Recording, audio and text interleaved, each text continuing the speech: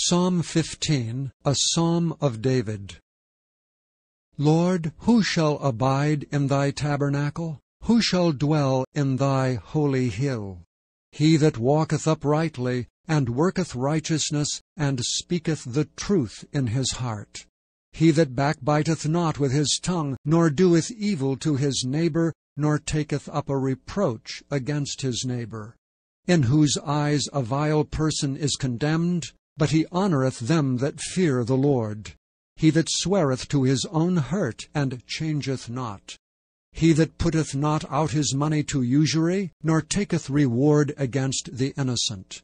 He that doeth these things shall never be moved.